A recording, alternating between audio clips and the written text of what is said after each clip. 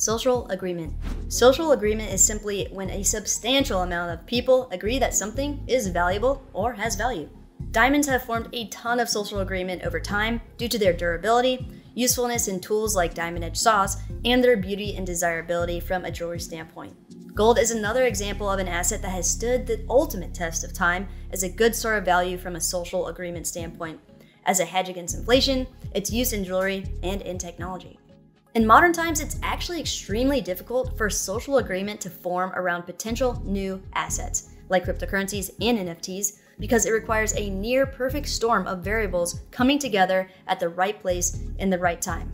Things like laws, regulations, institutional recognition and adoption, retail recognition and adoption, and psychological phenomena surrounding the new potential asset, as well as trusted technological platforms capable of maintaining the new potential asset.